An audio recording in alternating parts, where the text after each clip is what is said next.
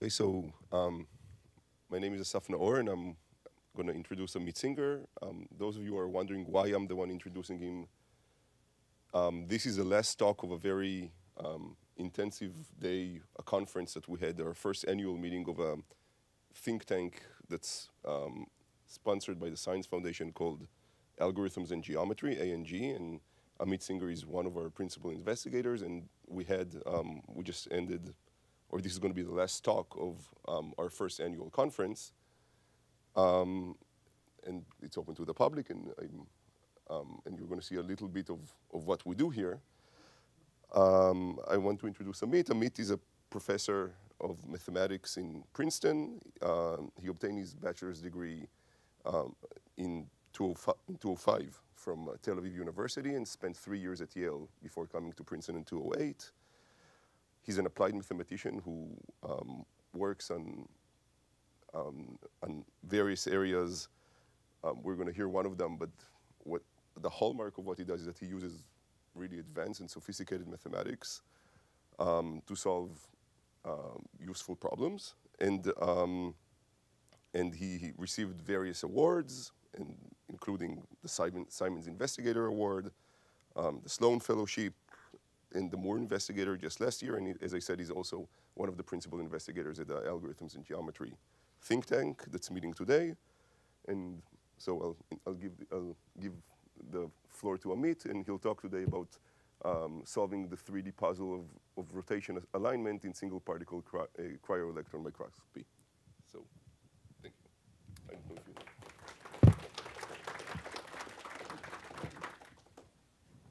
Okay, thank you, Asaf, and thank you for the introduction. It's been a really interesting day of talks, and I hope not to disappoint you with the last one.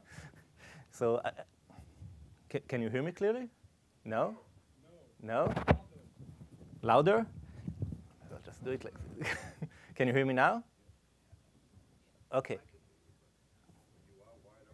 Yeah. Yeah, the microphone. Is it better now? Okay.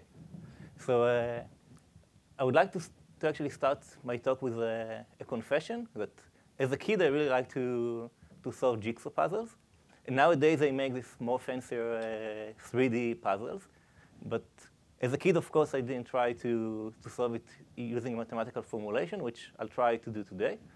So we can think of solving a 3D jigsaw puzzle as minimizing this cost function. Oh, so I should use the stick. Solving this cost function that you see here, where n is the number of pieces that you have in the puzzle. And for every piece of the puzzle, you need to find where to place it on the globe. That is, you need to find a location on the unit sphere. And also, you need to find the in-plane rotation.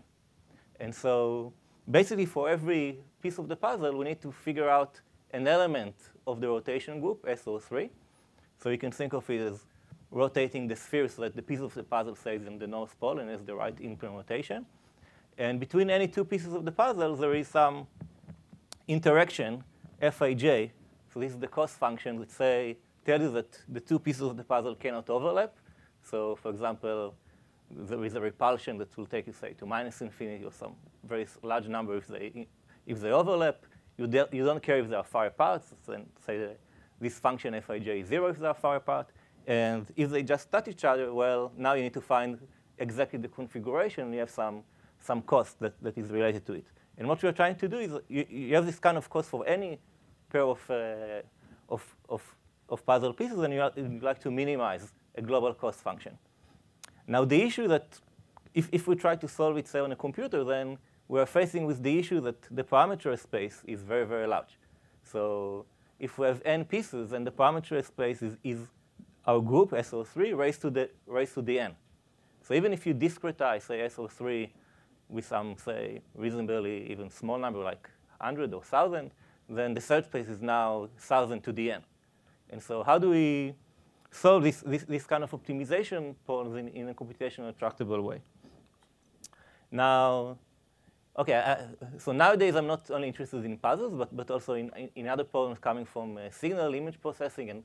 And the main focus of the talk will be an application in structural biology. And so I would like to start with an application in signal processing, actually an application that comes from radar. And so in this application, we are facing with multiple signals. So for example, on top you see two step functions, basically the two blue signals. And all of us can see that there is some relative shift between the two signals, and it's very easy to find it. So for example, the one on the left can be a signal that the radar transmit, and the one on the right can be the one that we receive. And we'd be interested in finding the time delay. And by simple cross-correlation, we can find the delay even with our eyes. In applications, what we receive is typically not a clean signal anymore, but actually noisy. And so this is the green signal that you see on the right. But still, even with our eyes, we can do the correlation and find the correct time delay. But now think of a situation that you are not the transmitter of the signal, but actually you are some eavesdropper that can actually receive multiple signals. And so you don't know the blue one, you only see green ones. Well, if the signal to noise ratio is still not too bad, then still you can do correlation and find the relative shift. But if you're in an environment where the noise is very, very high, the SNR, the signal to noise ratio is low, then it becomes almost impossible to do just pairwise matching and to find the relative shift. But still there is hope if there are more than just two signals, if there are many of them. And that's why we call this problem multi-reference alignment, because there are multi-references that we want to align. And actually, in this problem, there is actually a way to recover the underlying signal using method of invariance that I will not discuss today, because there are other problems where there are no invariants, like the power spectrum, or invariants that do not change if you shift the signal. But what we'd like to try to do is somehow, just like we did for the puzzle, can we exhaustively search the entire space of parameters, that is to find the shift for every signal, and find the configuration for which we maximize the likelihood, say if we have some model for the noise, say Gaussian noise, and to do it in a computationally tractable way. So what I would like to show you in this slide is actually this problem of multi-reference alignment is just an instance of the same optimization problem that we saw in the previous slide. And we can actually treat it in a more general group setting and group actions. And so we can think of shifting the signal. So suppose it's a signal on the unit circle. And so let's say X be a vector space of signals of the unit circle, let's say band-limited signals. So these are signals that just do not have a very high frequency content. And the group of transformation is simply shift, that is SO2, just rotating the unit circle. And this group of transformations, it acts on X by simply taking an element of X. And say if we want to rotate it by an angle alpha, then all we do is just look at X at, say, theta minus alpha, just rotating the signal. And the model that we have for our measurements is of the following form. That is, our measurement yi is simply rotating the signal X that we would like to estimate by the unknown group element gi, and then maybe sampling it at some finite number of discretized points. And then we also add additive noise to the measurement. And so P is just a linear operator from X to the measurement space, Y. And our goal is to estimate X and the group elements, the GIs, from measurements Y1 to Yn. Now we can formulate it in the maximum likelihood estimator framework. That is, we'd like, when we unrotate signal number I by the correct group element Gi, and we unrotate signal number j by the correct group element Gj, then the signal part, x, should be exactly the same, and it should cancel out. And all we remain with is just the noise. And so if it's a white Gaussian noise, then this would be the negative log likelihood function. And so we'd like to minimize that by searching over all group elements. And again, you see that it's just another instance of the general optimization framework that we saw initially. Now, for the more, say, theoretical computer science inclined audience, so you also realize that such problems also appear quite often in computer science when you take finite groups. So when G, for example, is the group Z2, just the group containing two elements, +1 and -1, then this optimization problem can actually encode some very famous problem in theoretical computer science, such that Max Kadd, Little Grothendieck, and stochastic block model clustering. I'll not go into that because this is a more public lecture. But we also see that, for example, if there is a problem called a constraint satisfaction problem called max2 lin over the group ZL, just the integers modulo L, where you try to find variables, say from 0 to L -1 xi's, from knowing their differences modulo L. So you want to find xi's from knowing xi minus xj equals bij. And you want to find a solution that satisfies as many such constraints as possible. And it is well known that this is one of the formulations of a problem called unique games. And there is a famous conjecture related to unique games, which tells us also something about the hardness of solving optimization problems of this kind. And you see that in the case of this max2 lin, we can again formulate it as optimization problem using this cost function, Fij, where we just give the cost -1 if we're able to satisfy the equation, and 0 if we cannot satisfy the equation. Now, the main difference between what we are going to talk about today and this kind of problem, that in the problem that I'm interested in most are non-unique. I mean, the games are non-unique in general. That is, there is not just one. I mean, they're called unique games because if you know, say, the value of xi, then bij uniquely determines xj. But for the problem that we're interested in, there may be multiple different solutions, and each one gets a different cost or a different objective. And also, the groups are not necessarily finite. So we already saw, for example, the case of SO2 that has infinite number of elements. OK, so now we actually go to the application that I care about most, which is the problem of single particle reconstruction using cryo-EM. So single particle reconstruction in cryo-EM is a method to finding three-dimensional structures of biological macromolecules.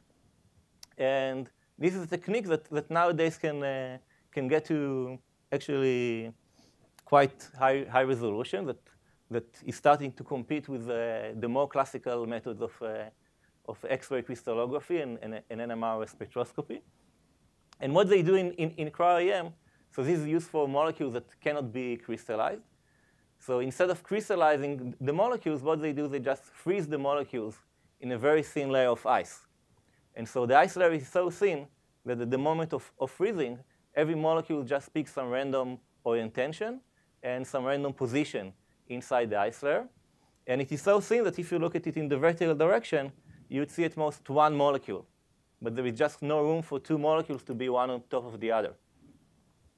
And then they shoot an electron beam at the ice layer, at the specimen. The electron beam goes through the ice, through the molecule, if there is a molecule there. And beneath you have a film or a camera. And what you measure are noisy projection images, 2D projection images of the 3D molecules. the model is that just like the same model in computerized tomography, the intensity of every pixel in the camera is proportional to the path integral of the electric potential created by the molecule. So the molecule is made of say, charge atoms. So you have this electron density and so on. And what you measure is the path integral of that electron density. And the problem then, given such 2D projection images, say the first thing that you do particle selection. You need to find out where the particles are in the micrograph. From such noisy 2D projection images, then you need to figure out what is the 3D structure of the molecule. Now, what I show you here on top is just an artist's concept. These are not real molecules, and this is not a true projection image. This is just what I generated on my computer. So, so the level of noise that you will see very soon in real micrograph is much higher. And the reason why there is so much noise in the images is because the imaging process itself is destructive. So what I mean by that, as the electron beam goes through the molecule, it breaks down the chemical bonds that actually make the molecule.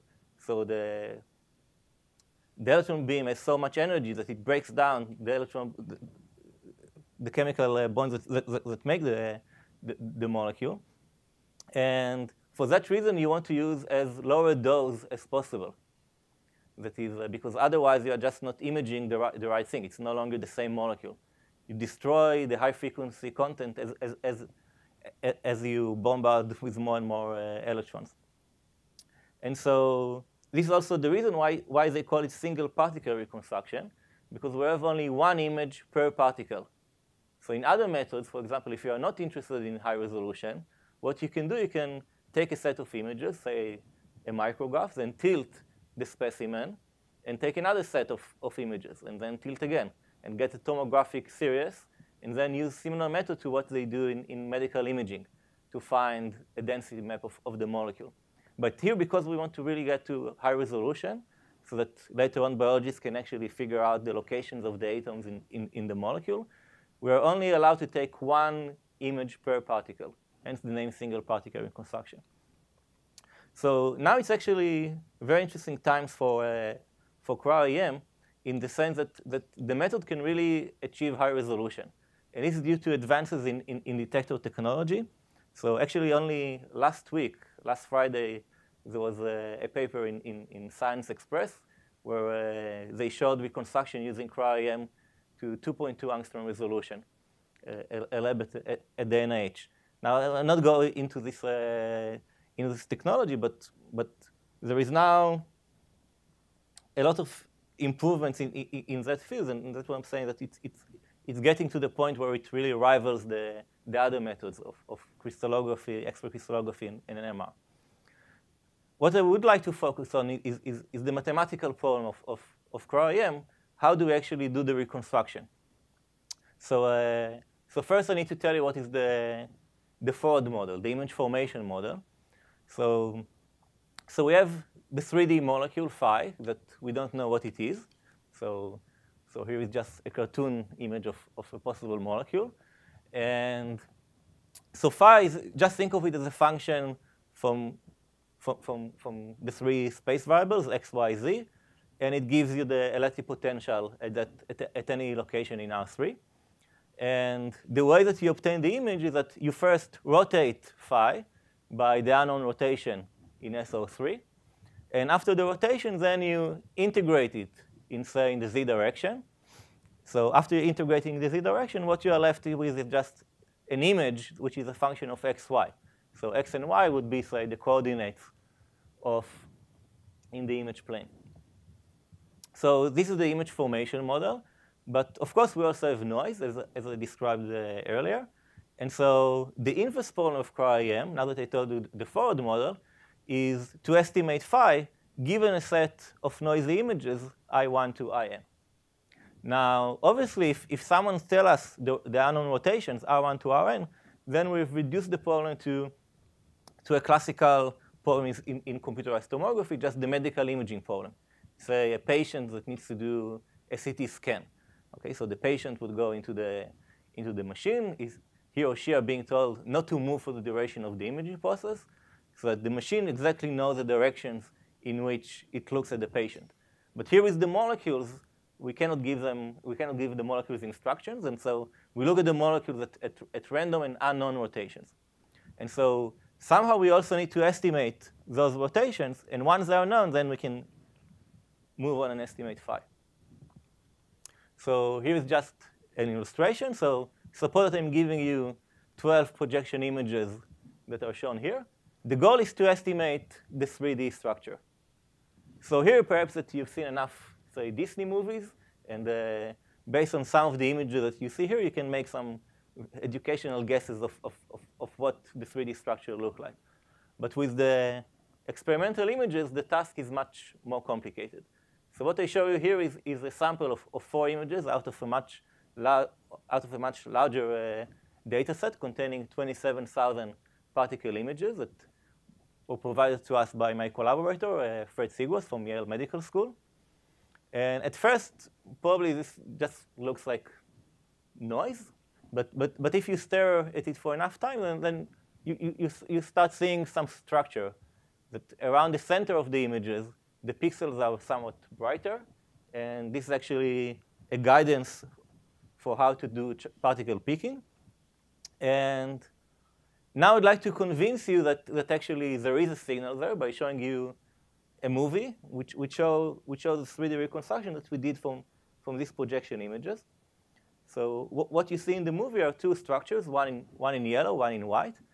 The white one is our reconstruction from the 27,000 particle images, and the yellow one is the ground truth. The reason why here we have ground truth because it's a subunit of a molecule called the ribosome, for which actually the Nobel Prize in Chemistry was awarded in 2009. So we actually know the structure to much higher resolution than what you see here.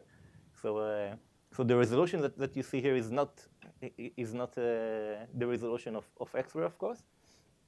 And this was actually something that we've done a few years ago. But it just shows that actually we can estimate rotations and we can estimate the structure. But now I need to tell you how it's being done.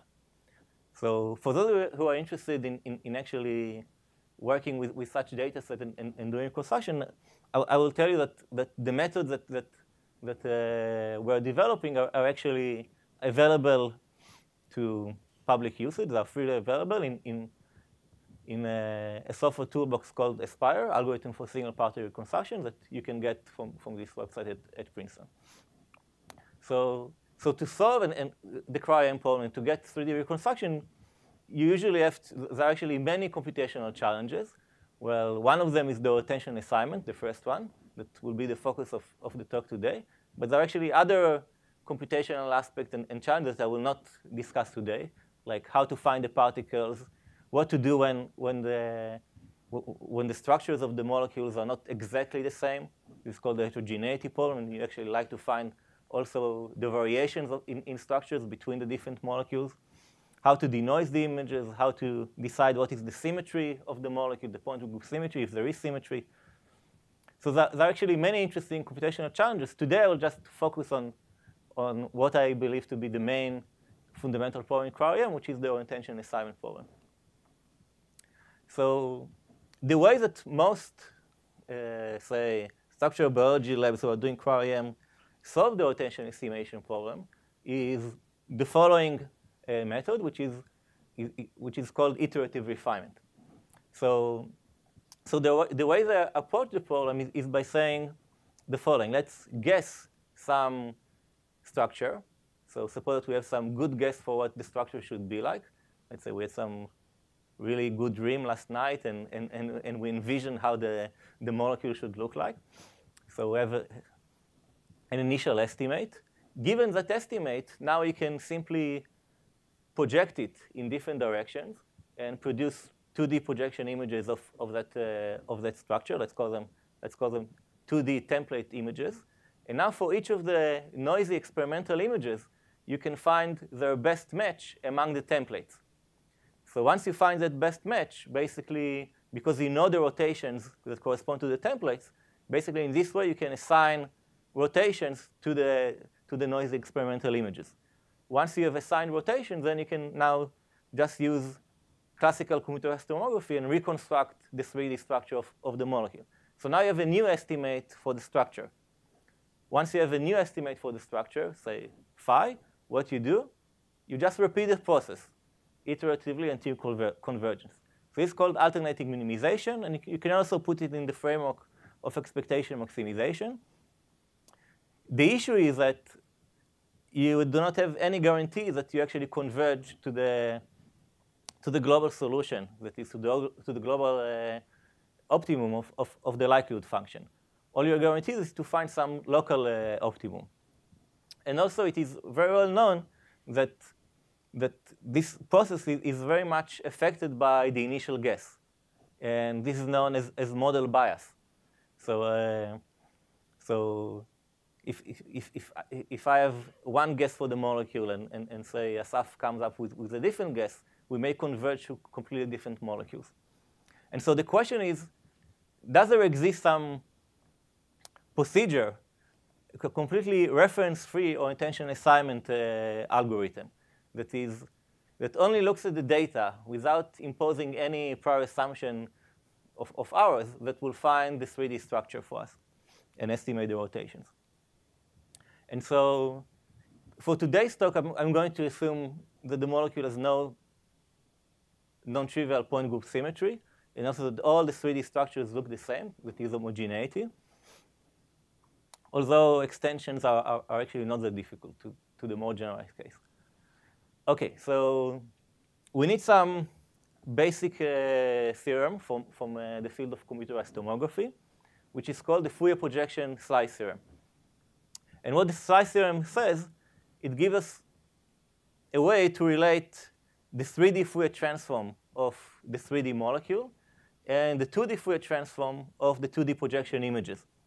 What the slice theorem says that if you take a projection image, say image number I, and now consider its two-dimensional Fourier transform, then the values of the two-dimensional Fourier transform of the image are nothing but the restriction of the 3D Fourier transform of the molecule to a planar slice that goes through the origin and whose orientation or direction is completely perpendicular to the viewing direction.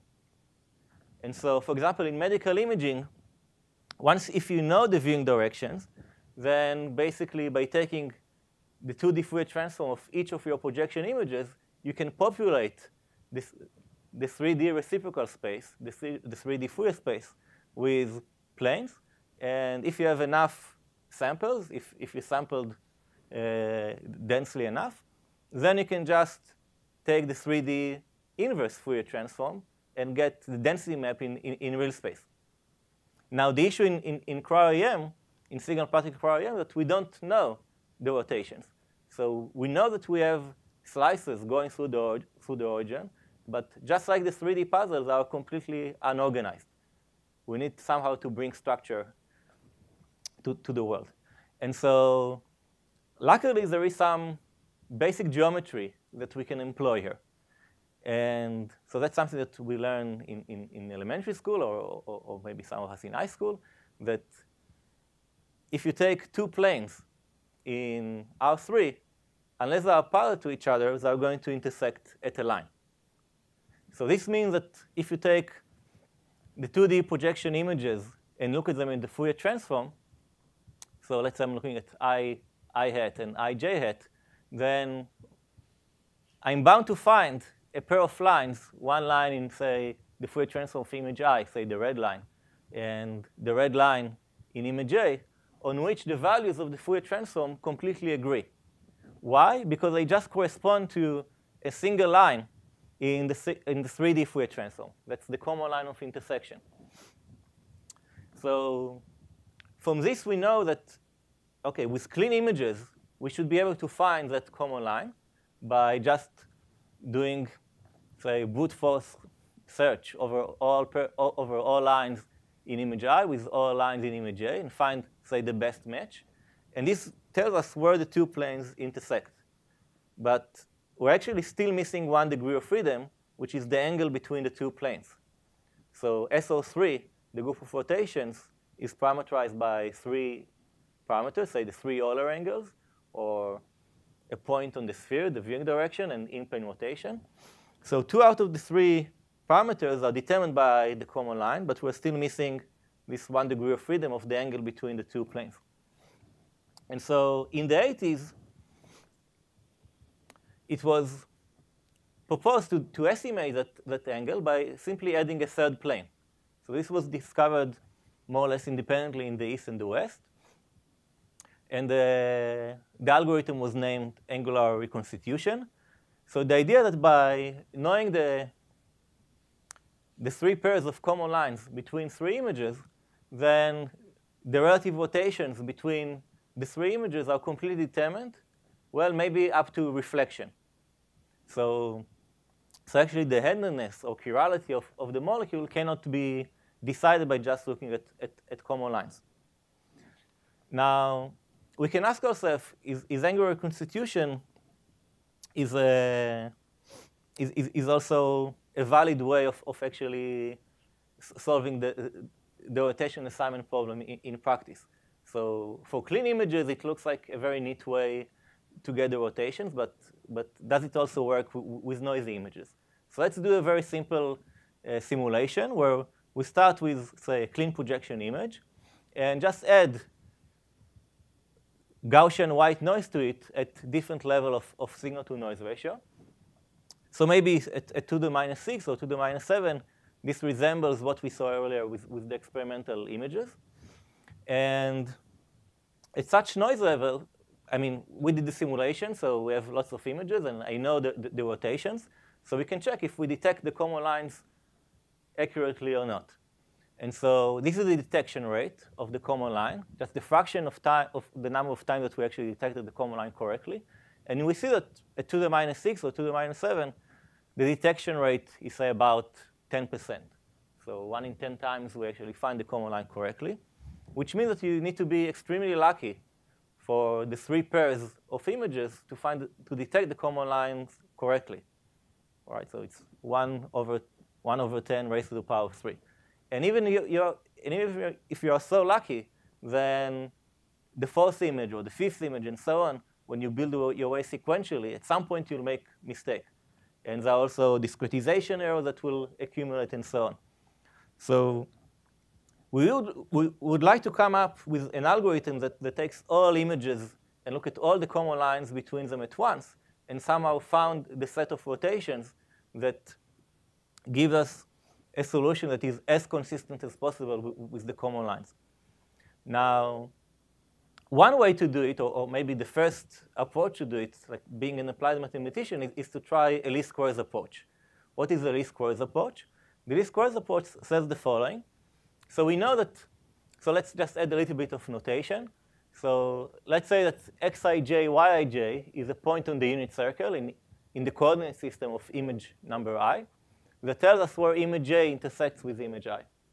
And now let's append it with 0. So Cij is simply a unit vector in R3, but it sits on the xy plane. So we know that if we rotate Cij by Ri, then it will take this planar vector and it will rotate it to its correct location in R3. And similarly, if we rotate Cji by Rj, then it will rotate it to its correct location in R3. But those 2 locations are actually exactly the same because it's the common line. So we can write this linear equation, Ri Cij equals Rj Cji. And so it seems that now we're in a very favorable situation in which there are only n variables that we need to recover, n rotations. And we have an order of n squared equation that we can write. Because for every pair of images, for every I and j, we can write such an equation. And so the least squares approach would be to try to minimize this just quadratic cost function that looks at the square distance between Ri Cij and Rj Cji. But the issue is that the minimization needs to take place over a set which is not very easy to minimize over. That is, the set is SO3 raised to the n. And the issue is that SO3 is not convex. That is, the set of rotations is not convex. If you take the average of two rotations, typically it's not a rotation anymore. And so the question is how to search this exponentially without a non-convex search space. And previously, we've proposed some algorithms that are based on spectral and semi-definite program relaxations. And for those of you, again, from the TCS community, you may recognize that this looks somewhat similar to problems like the non-commutative Grothendieck inequality and max cut. So you can get a hint at least of where the algorithms come from. But I don't want to actually discuss too much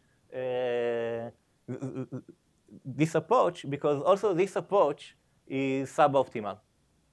And the reason why it's suboptimal is just what we saw before with the multi-reference alignment problem, that pairwise alignment, pairwise comparison, when you're looking at very noisy signals, can horribly fail. And so basically, when you're comparing two noisy cryo-EM images and you're trying to find the common line between them, typically you're going to get completely garbage. I mean, the estimation of the common line is going to be completely wrong. But so, and if the algorithm only sees the common line directions, theCijs and Cjis, but it is not allowed to go back to the images and actually use all the pixel values, then you're basically not allowing it to actually look at the entire set of information. So for example, maybe the second best common line is the one that should be used. Or maybe if you come up with a set of rotations that you think are the best rotation, but then you look back at the images and the implied common lines are completely off. I mean, you see that the values on these lines are completely different. You can say, OK, this cannot be the common line, right? This cannot be really the rotation. But the algorithm doesn't know about it, because you only allowed it to look at those Cij. So somehow you compress some geometric information from the images, and now the algorithm is not allowed to look at anymore the images. So clearly, this is a suboptimal approach that would work only at relatively high SNR, even that we are actually comparing all pairs of images. So in some sense, OK, we're still doing better than angular reconstitution, but we're trying to fight, say, an exponential disease, which is the detection rate of common lines, with only a polynomial cure, which is, OK, we're using n squared of comparing all pairs of images. But what we really want to do is something which is maybe more ambitious. That is, we'd really like, just like we formulate the multi-reference alignment problem, we'd really like to find the maximum likelihood estimator. That is, we'd like to somehow search the entire space of parameters, SO3 to the n, all possible rotations. For every such configuration, we'd like to, say, compute the common lines implied by those rotations, go back at the images, and give a score. OK? So this is what we really want to do, but it sounds like out of reach, right? So it sounds like computationally intractable. So not only that the search space is exponentially large, but also we are going to end up dealing with a cost function that is very complicated. So before, like, the cost function was quadratic, now it's going to be some very non-smooth, non-linear function that by just, I mean, because you're going to move the directions of the lines a little bit, the cost is going to change in a very non-linear fashion. But now I'm going to show that it's actually possible to do it. So first, I'm just going to show that, again, this can be formulated as the same canonical optimization problem that we saw before, namely a problem of this kind. So the way that we're going to, the way to see it, well, it's actually not so difficult to convince yourself that theCijs and Cjis, they are the directions of these common lines. They're only a function of the relative ratio between the rotations. So I'm going to skip this exercise in geometry in finding the directions. But once you convince yourself that's the case, then the maximum likelihood estimator is simply the solution to this minimization problem. So again, you're going to compare now the Fourier transform of image I and Fourier transform of image J when you restrict them to those lines. So say this is just the radial coordinate, say the radius, and this is just the direction. And so you're looking at the L2, the squared L2 distances between the lines, where Cij and Cji are a function of the relative ratio between Ri and Rj. And so this again falls into our optimization framework where G is SO3. And Fij's, for every pair of images, you need to compare this cost function. OK, so now, after discussing the applications and how to formulate all of them in this general optimization framework, now we're going to discuss actually how to solve it. OK, so the first idea is that we're going to somehow linearize the cost function. And so although it's a nonlinear optimization problem, we're going to linearize it using the Fourier transform over the group. So perhaps we're all familiar with the Fourier transform over SO2, over the circle. So just to remind ourselves, so if we have a function, say f of alpha, so alpha is just the angle, takes values from 0 to 2 pi. We can expand it in a Fourier series, where the f hat k's are the Fourier coefficients. And these are the trigonometric polynomials, e to the I k alpha. And the Fourier coefficients, well, we have a formula for them. They're just the integral of the function over the circle, but we need to weigh them by e to the minus I k alpha. And so for every k, we get a Fourier coefficient. And the amazing thing is that, well, you can then do synthesis and from the Fourier coefficients get back the function. So this is for over SO2. But actually, there is a similar Fourier transform over compact groups in general, where the formulation is very similar, but goes through the irreducible representations of the group. So in more generality, so G is an element of the group capital G. And so we have a function over the group G. And this function we can again expand in a Fourier series. Now the Fourier coefficients, f at k, they are no longer scalars, but actually they are matrices of size dk by dk, where dk is the dimension of the representation. And rho k, well, this is a matrix function over the group. So you can think of rho kg as just the generalization of what we saw before for e to the I k alpha. So alpha was the group element, like G here. And this is the same k as you saw before. So and the trace, OK, looks at the matrix and just found the diagonal elements. Now, the Fourier coefficients, so now the coefficients are matrices of size dk by dk. And they're given again by integration over the group. So you integrate the function, and now against, say, the complex conjugate transpose of the representation. So the rho k's are unitary matrices. These are unitary irreducible representation of the group. So for example, for SO2, the dimensions are 1. But for SO3, then dimensions are actually the odd numbers 1, 3, 5, 7, and so on. So another way for you to think about it on those representations, so for those who are familiar with Wigner D matrices, then the rho k's are the Wigner D matrices. But another way to think about it is k. Think of this k as dimension of homogeneous polynomials over the sphere. So for example, for k equals to 1, and we're on the unit sphere in R3, the homogeneous polynomials are x, y, and z. And if you rotate, say you take any of them, say x, but now you rotate the sphere, it will no longer be x. It will be some linear combination of x, y, and z now. So this change of basis transformation can be represented by an orthogonal matrix. And this would be rho 1 in that case. What would be rho 2? So now you can look at homogeneous polynomials of degree 2. say x squared, y squared. We no longer need z squared because on the sphere, the sum is constrained to be 1. So x squared, y squared, xz, yz, and xy. So we have now 5 of them instead of all 6. So that's why the dimension is 5. Okay, 2 times 2 plus 1. And again, you have a change of basis transformation. Okay, so now you'll have a 5 by 5 orthogonal matrix, and so on.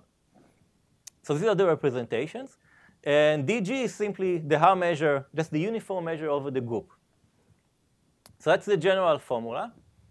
OK, so now how do we do the linearization? OK, so we know that I can take any function, any squared integrable function over the group, and I can expand it in a Fourier series. So now I'm going to introduce variables. So for every k and every ij, we want to find, of course, the gi, gj. We don't know them. So these were the original variables. But now I'm going to introduce some auxiliary variables, xi, jk, that should be those matrices of size dk by dk. So I'm introducing these matrix variables.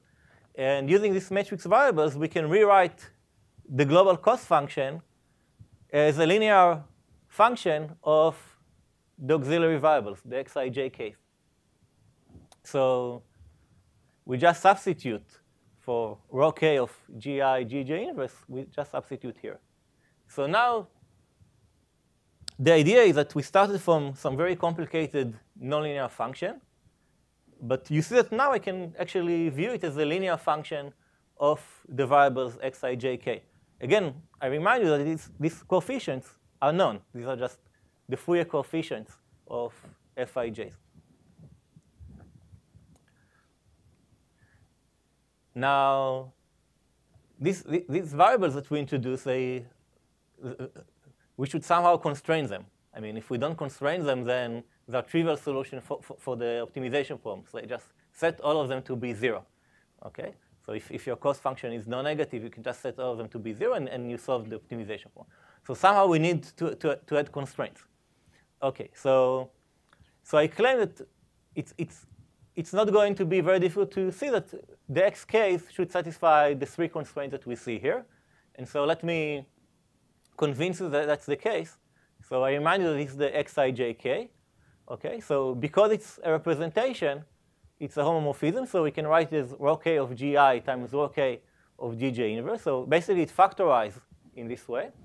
And this suggests that we can write it every matrix xk. Well, think of it as a matrix of size n by n, whose elements are by themselves matrices. We can factorize it in this way, which suggests that the matrix must be positive semi-definite. So that's constraint number 1. Constraint number 2, if you take I equals to j, then, well, we see from here that, well, it's the representation of the identity element. And so the representation of the identity element must be the identity matrix. So on the diagonal, we have identity matrices of size dk by dk. And also the rank of the matrix must be dk, again, from this representation. Now, the rank constraint is non-convex. And because we would like to use some kind of efficient way to solve the problem, say using convex programming, then we're going to drop it. But if we're going to drop it, then nothing anymore.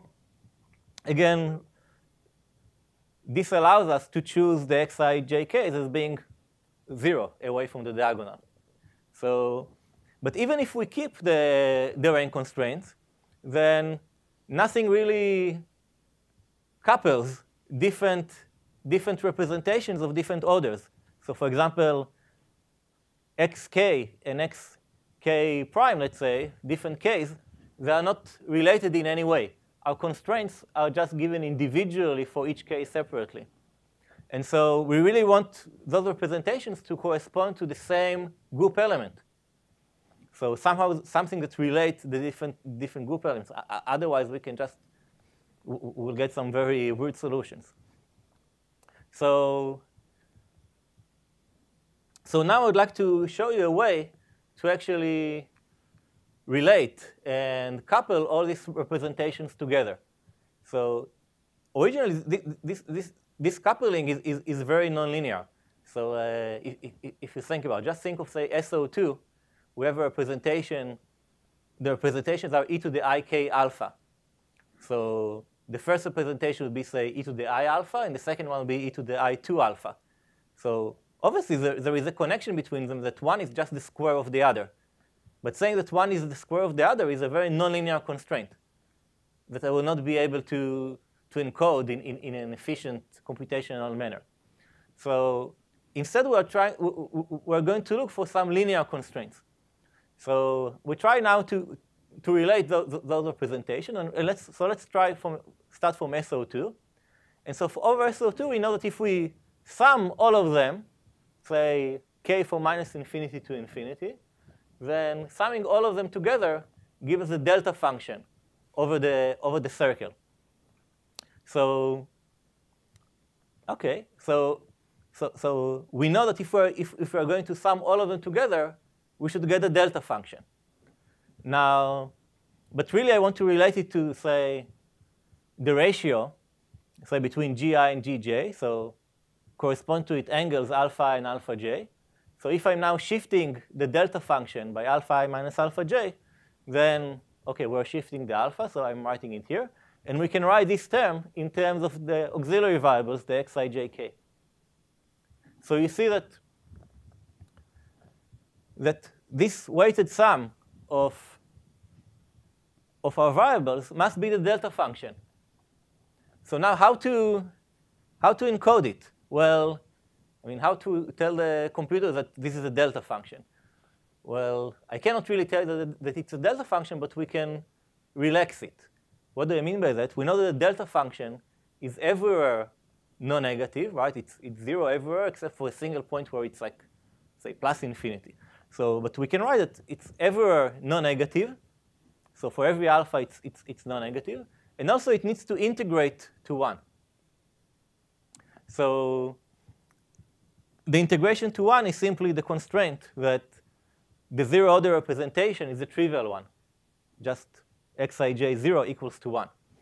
And we have, in addition, the non-negativity constraints. But still, we are facing an issue because I still cannot tell the computer that the infinite sum. OK, I cannot introduce infinite number of variables. And also, I cannot impose an infinite number of points. So we need to do some further relaxation. OK, so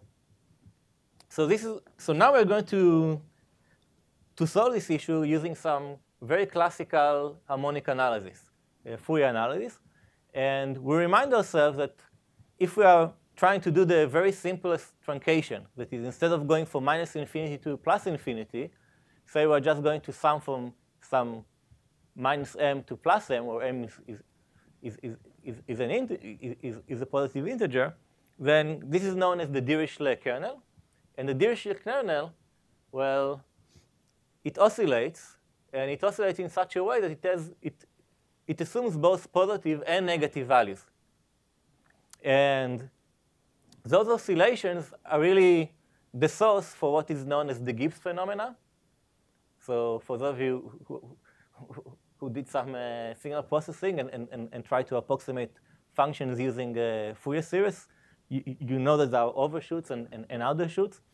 And you also know that even if you start with a continuous function, the Fourier series does not converge uniformly to the function. So, but then in the early 20th century, Fayet came up with a remedy.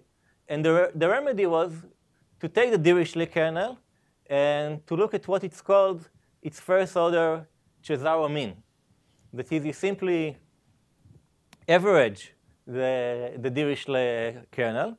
And equivalently, instead of summing e to the ik alpha, you filter them by a weight function that is 1 at the low frequency, but then it drops linearly as you go to the higher frequencies. And it turns out that the Fayet kernel is non-negative. So unlike the Dirichlet kernel that takes both positive and negative values, the Fayet kernel is positive over the unit circle. And in fact, if you write your function and expand it in terms of Fourier series and also multiply by those weights, then you can actually get, and your function was continuous, actually you get uniform convergence, okay, which is in some sense an alternative proof to the Weierstrass theorem. That is that every continuous function you can approximate using polynomials, and it will converge uniformly. So that's good news, because now we can replace our constraint by a finite constraint, saying that this weighted sum of our variables must be non-negative. Well, but now we still have to do it for every alpha. Okay, but at least we're able to replace the infinite sum over the representation with a finite sum. But still now we have to deal with the issue that we have to impose it at an infinite number of points. So one way to deal with it is to say, OK, we'll just impose it at a finite number of points over the circle. This will be a relaxation, a perfectly fine one. But actually, again, we can use a theorem related with associated with Fayet. It's called the Fayet-Ritz factorization theorem, that says that if P is a non-negative trigonometric polynomial over the unit circle, then that is P of e to the I alpha is non-negative for every alpha, then it must be the case that P is simply the absolute value squared of some other polynomial. Again, for the more signal processing-minded people, all it says that P must be the power spectrum of some signal that comes from an autocorrelation function. Now, the fact that P must have this form, actually you can encode it using semi-definite constraints. Now, for every I and j, you look at all the matrices associated with the different representations, and there would be a semi-definite constraint that relates them. So actually, this means that we have n squared positive semi-definite constraints on matrices of size, say, in this case, say, m by m. OK? So at this point, we basically finished the case of SO2. I showed you that we can solve problems, optimization problems of the kind that we discussed over SO2 using semi-definite programming.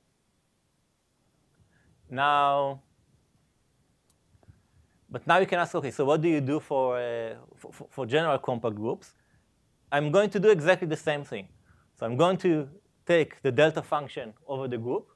The delta function admits this representation because the Fourier coefficients of the delta function are simply the identity matrices. And so these are called the characters over the group. And now, again, we just shift. We shift it as we did before. We write it in terms of the xi, j, k. And again, we get non-negative constraints. And that the trivial representation is 1. And again, we can play the same games of truncated. So for example, over SO3, Fayet already proved that if you take the second order Cheshire mean of the Dirichlet kernel, then it's non-negative over the group. And so we can use that to impose the constraint. Now, perhaps I should say that this trick of using the delta function, well, it really comes from a semi-definite program that appears in the work of Moses Charikar and the Makarichev brothers, where they work in a finite setting, and they try they come up with variables that are actually permutation matrices. But those permutation matrices, you relax them. And the way you relax them into the set of bistochastic matrices. And bistochastic matrices are just matrices that have non-negative entries. And every row and every column sums to 1. So if you think about it, it's just a delta function. So the entries are non-negative. But now instead of sum to 1, we have integration to 1, because we are over possibly an infinite group. So compact.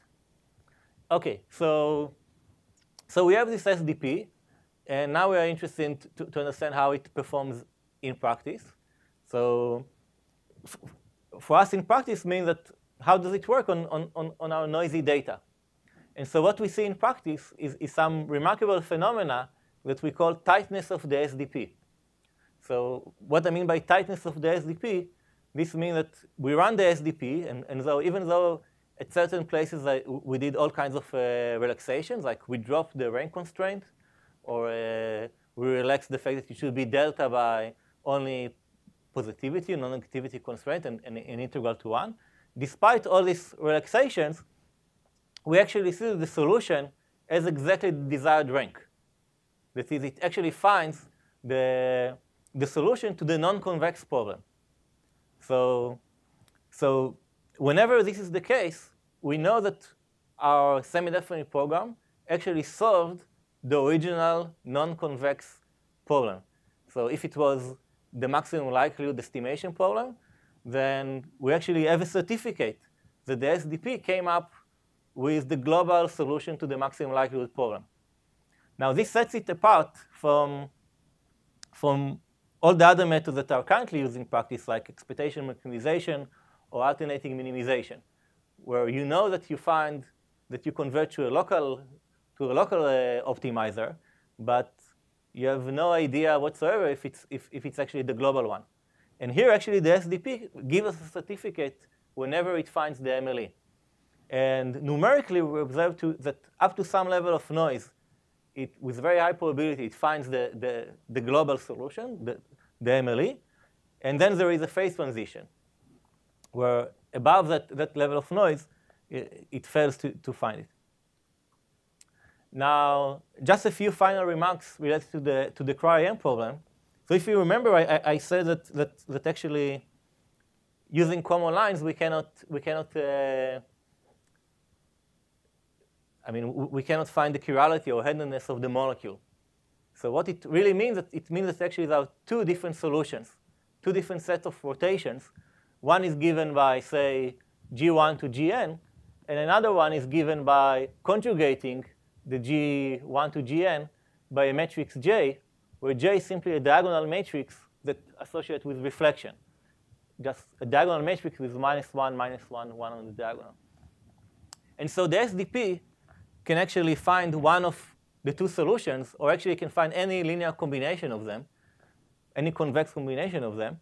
And so we can actually guide the SDP in finding just their average. And you see that when I'm taking the average of these two, and you use the fact that we actually know what is the representation of J, well, this would just be a diagonal matrix of size 2k plus 1 by 2k plus 1, with k of the entries on the diagonal being 1, and the other k plus 1 being -1, or vice versa, based on the parity.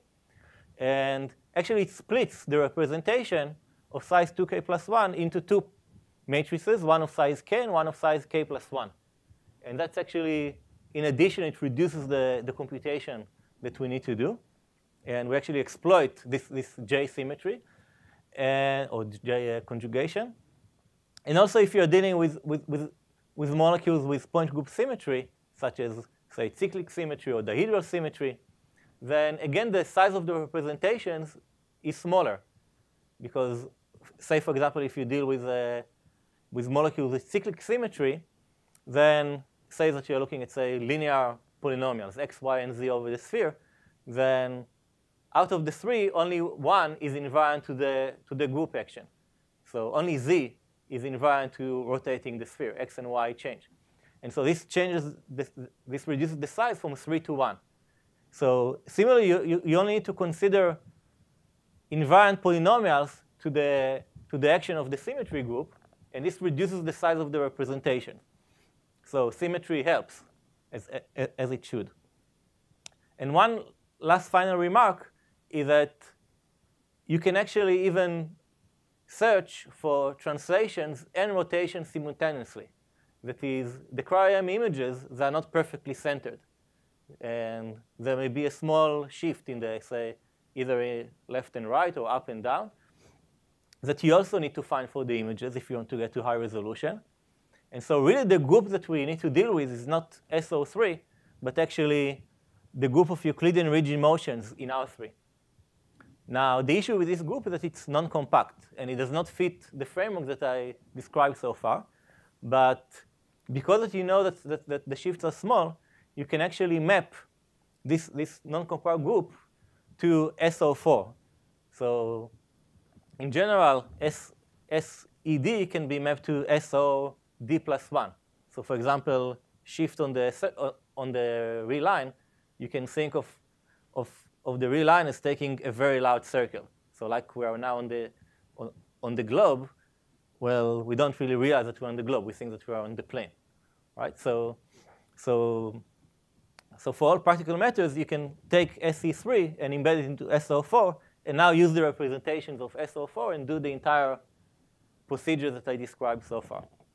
So I'd like to finish by just telling you the papers that correspond to the material that I showed today. The most relevant paper is the one that we just posted on the archive yesterday. And the work that I described today is a joint with my students Afonso Bandera and Yuton Cheng that are both here. And this was influenced a lot by previous work that we did also with Moses Charikar. And I put on top the reference also to the original approach that used for the least squares for the common lines method. So with that, I would like to thank all of you.